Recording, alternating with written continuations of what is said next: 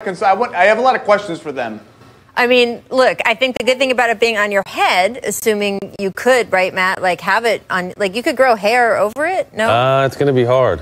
I think because we didn't see the needle going in the head. It looks real to me, though. It looks real to me. Yeah? Yeah. All right. Welcome to The Jump. I'm Rachel Nichols alongside NBA champ Matt Barnes. ESPN senior writer Zach Lowe joins us from Connecticut. Coming up today, the 8-year anniversary of the Thunder trading away James Harden to the Rockets. What if they, didn't break up the big three of KD, Russ, and James? We will discuss that later in the show. First, though, welcome to the NBA roller coaster. It's one thing to say, so how about starting next season on December 22nd?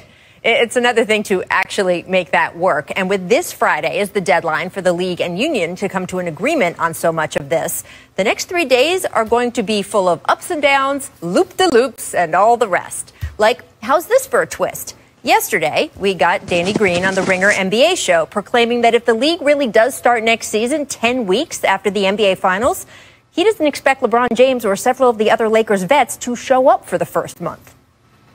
I think most guys, if they said we start in December, I think they're like, I'm not going to be there. If I had to guess, because we have a lot of vets on our team. LeBron's been in the finals 10 years out of his 17 years, which is unbelievable mentally. It's training to do that. And to have that quick of a restart, I wouldn't expect to see him there. I wouldn't expect to see him probably for the first month of the season. I totally get where Danny is coming from on this. I also have to say, if the NBA is handing out championship rings the night of December 22nd, I would expect LeBron James will not only be accepting his ring, but will be playing in that game. And personally, I really like the overall idea of such a quick turnaround. All last month, when NBA owners kept indicating they wanted to wait to start until they were allowed to have a meaningful amount of ticket-buying fans in the stands, I kept saying on this show that, well, I want a pony, but that wasn't happening anytime soon either. And at some point, it becomes dangerous to the health of the sport to just keep waiting and waiting for medical advancements that could be 6 months away or more. By the way, after I said that, several of you out there actually offered me a pony, which is sort of missing the point, but also delightful. So thank you. Anyway, I think it is great that owners seem to have come to terms with the fact that, like so many of us, they are just going to have to adjust their expectations for this year. There will be less money to go around. The work conditions won't be ideal. At some point, you just dig in and do it. Avoiding your finals running into the Olympics is smart. Avoiding your finals running into football season is smart. Preserving Christmas as the NBA's day is smart, not just generally in the long term, but specifically this season, when starting in late December will reportedly prevent the league from losing additional hundreds of millions in revenue. Plus, you get the fun music.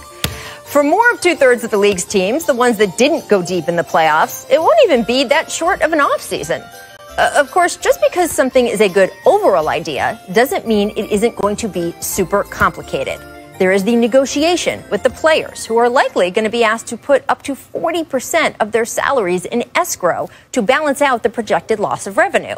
There's figuring out how many games the season would be. 72 is a popular number right now, but could that change? And how is the league going to handle positive COVID tests if it plays outside a bubble? We've seen non-bubble leagues like the NFL already have to reschedule games, and that's with the benefit of 6 days between games and properly testing and containing outbreaks.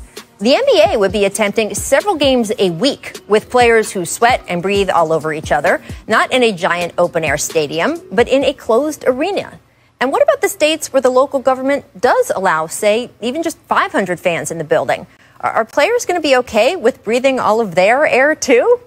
There's also the issue of the calendar leading into the December start. Right now, the NBA draft isn't scheduled until November 18th, and free agency not until after that. If training camps start December 1st, it is hard to make the math work on the time needed for players coming from far away to quarantine.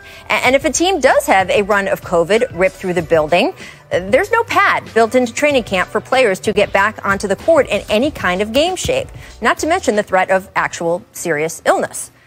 It's a lot. So leave your sunglasses and hats at the turnstile, buckle up, and get ready for quite a ride.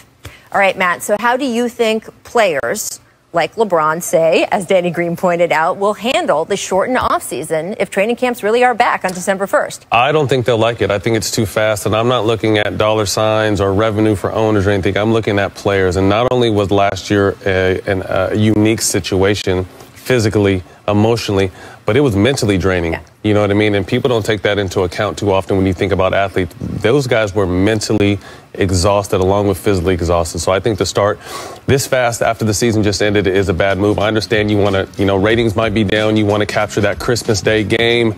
But to me, it's more about having your star players ready to play for the long haul. And I think if you start too early, you're going to risk injury with a lot of these guys that had to make a long run into the playoffs. Yeah, when money faces off against purity of the game, money wins, and money is going to win this too. LeBron and Anthony Davis are going to show up on Christmas or December 22nd. Whether they play or not is the question, and I do think there will be some load management. There'll be some easing into the season. There will be some straight up ugly basketball for the first 2 months of the season, and forget about all, and that's even leaving aside all the complications with the virus that, Rachel, you talked about in the monologue and the schedule and all of that. But look, I mean, some players haven't played already in 7 months. Some of those guys are probably in great shape. Keep doing what you're doing. Some of those guys, maybe they got out of shape. They got to start ramping up. It's going to be different for each player. It stinks for the teams who won the championship or got to the finals in the bubble. It is a quick turnaround, and everyone's just going to have to deal with it because money is going to win this argument. That's the bottom line.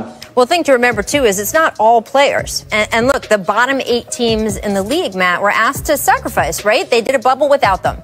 And those 8 teams were told, hey, sorry about this. You're just not going to play for maybe up to even a year. Now, it's not going to turn out that long. But still, we're leaving you out for health and safety reasons. And this is going to go on without you. Well, now it's the top 8 teams that are basically going to be asked to sacrifice. And that's who most likely you're going to see a majority of those top 8 teams back in the playoffs. I think the only teams that got left out that are going to be in the mix here are Golden State and Brooklyn. But outside of that, to me, like I said, I think you want to err on the side of caution when it comes to this. And I understand what Zach is saying. I mean, money rules the world, not only in sports, but just the world in general. So money probably will possibly win. But I agree. If they do come back before the turn of the year, it's going to be a lot of management. They possibly could play on the opening night because there's so much energy and emotion. But then we're going to start complaining about the load management, starting with some of these guys that had to make these runs. So it's a tough situation. I wish them the best of luck trying to figure it out. Yeah, and that is going to be tough if we get into January and the Tuesday game is 2 teams playing without stars. And it's not going to look quite how it looks in the bubble, right? Unless every arena builds those huge video boards. No matter how dramatic you make the lighting, you're going to see empty seats. You're going to see some of the stuff we've seen in the other sports that make it just feel kind of more rec league-y than really official. So they're going to have to work out a lot. They're also going to have to work out the calendar, Zach, just to get to the start of the season. Right now, the NBA draft is scheduled for November 18th. Now, that was moved back about a month. I was always curious, why move it back so far? And now I want to know, are you going to move it forward again? Because if you're going to start training camp on December 1st, Zach, wouldn't it be smart to give yourself a little extra time? Just move it, maybe just push it another week earlier or something to let free agency and teams report and players come from overseas? I think the way they're going to build in the extra time is probably to do the opposite, which is move free agency up from a potential start date of December 1 to maybe right after the draft. Maybe they'll just do one cycles right into the other. Just get everything all rolling together in one. I made a couple of calls today. I have not heard any buzz about moving the draft earlier. I'm not even sure they could do that now. Maybe it's too late. I mean, the reason they pushed it is because we still don't know what the salary cap is. We still don't know what the luxury tax is. We still have no idea what the salary cap is going to be. And we have some idea.